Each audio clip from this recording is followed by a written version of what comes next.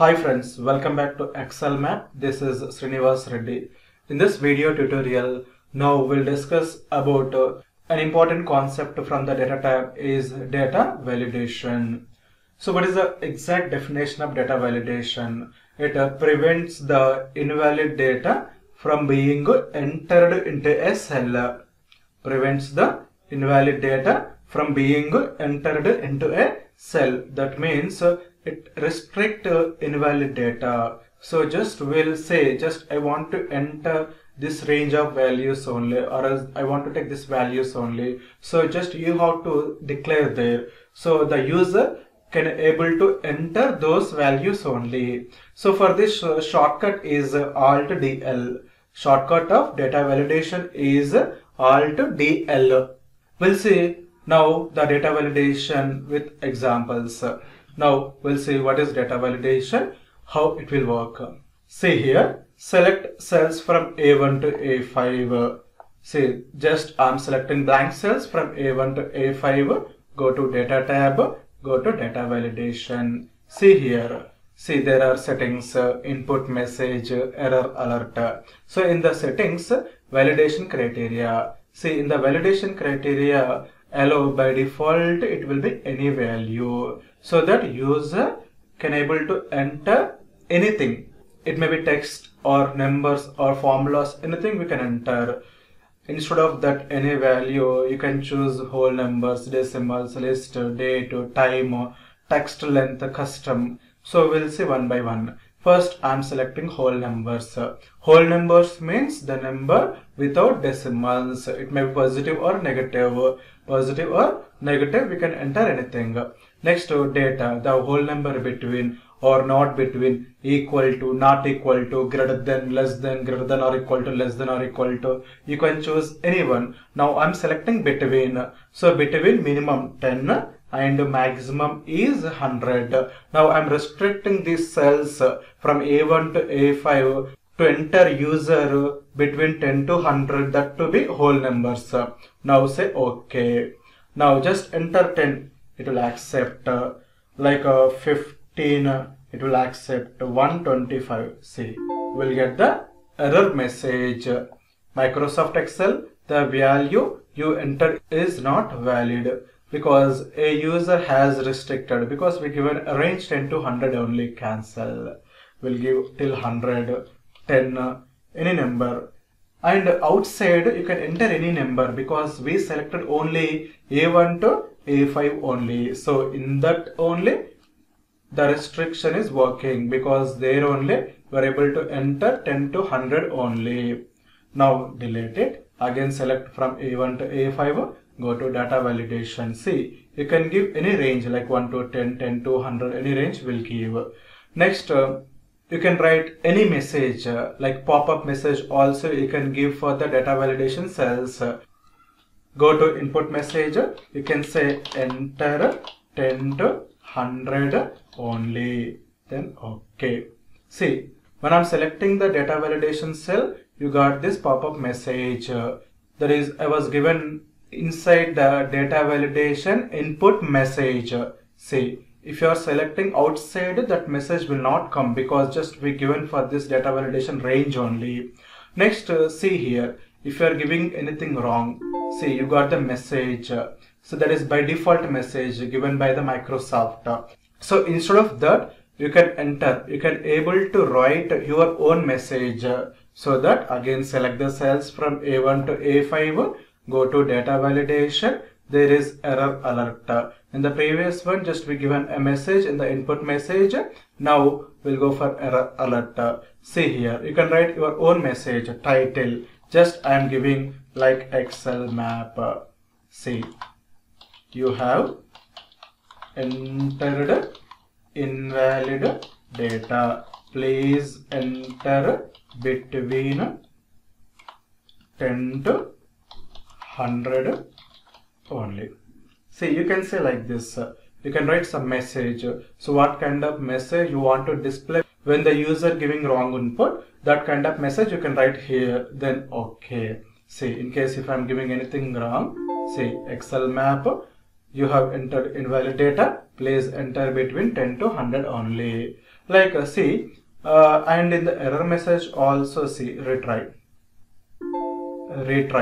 See, it is not allowing any time to enter invalid data. You can say cancel.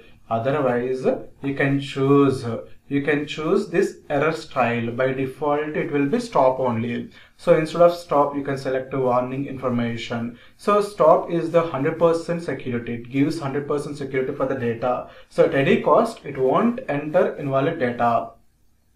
In case if you are selecting warning, then okay. See, give anything wrong. It's showing some message. You are entering invalid data. Do you want it to continue still or not? If you say yes, the data will store. No, it won't. So like just 50-50 chances. And go to data validation. This time you go for information. Information means just okay, cancel. There is no security for this. So that we'll use stop only. Stop means at any cost, it won't accept invalid data. So that's why we are taking stop. See, this is settings. In the settings, you can select this process and input message, and you can give the error alert. In the error alert, you can give the title name, error message, and you can select a stop, warning, information, anyone's trial from this.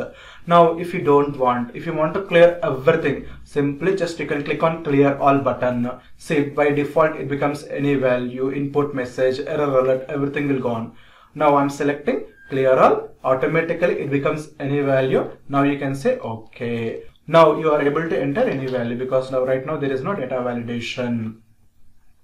Like you can give in the data validation this decimals. Decimals means points like 10.4, minus 2.3, and date, time, text length. Text length means how many characters you want to enter, like 10 to 20 or else greater than 5, less than 5. So between, you can give any number of characters. So that is text length.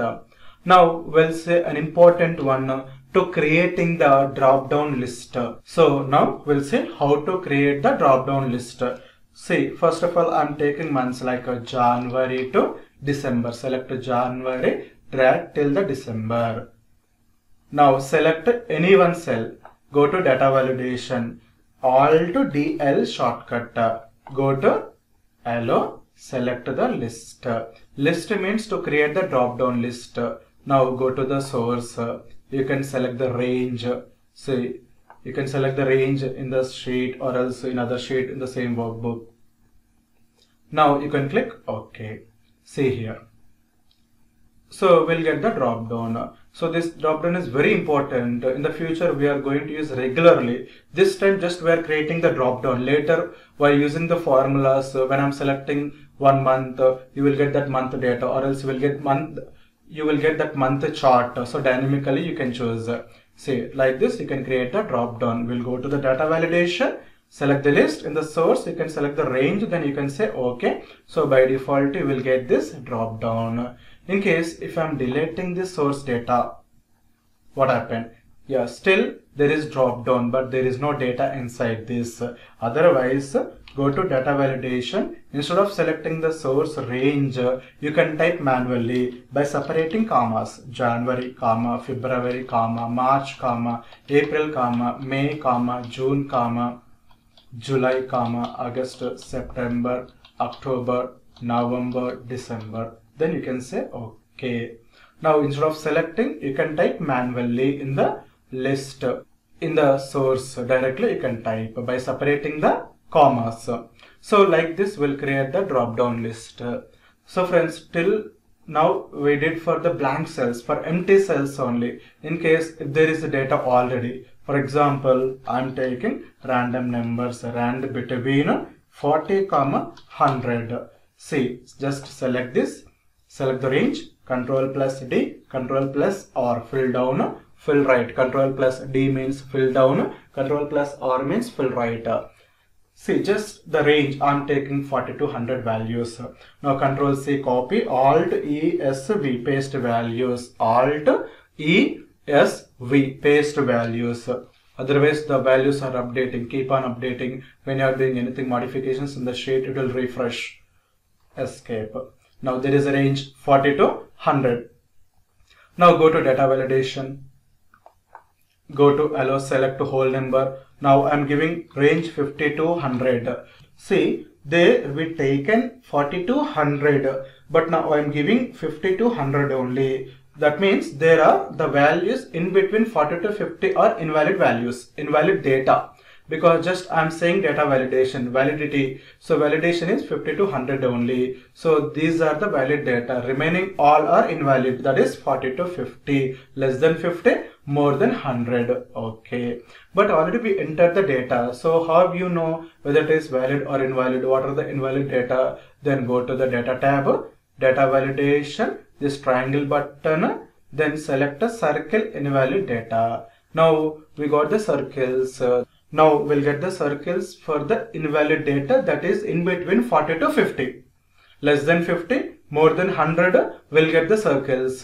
See that red circles, 46, 41, 48, 47, less than 50 only. 40 to 50 only we'll get the circles. And the circles are maximum 250 circles we'll get in the data validation. For example, there are 300 invalid data, but for the first 250 invalid data only we'll get the circles.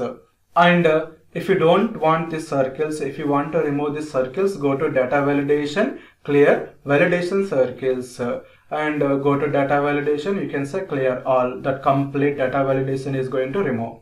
So like this, friends, we'll use this data validation. It's very important concept in the Excel. We are going to use regularly in the many places. So in this video session, we discussed about what is data validation and how to give the numbers, so drop down, date, time, and how to give the input message and error alerts, and in that styles, stop, warning information. Then how to give the error message and title messages also. Next, how to create the drop down list.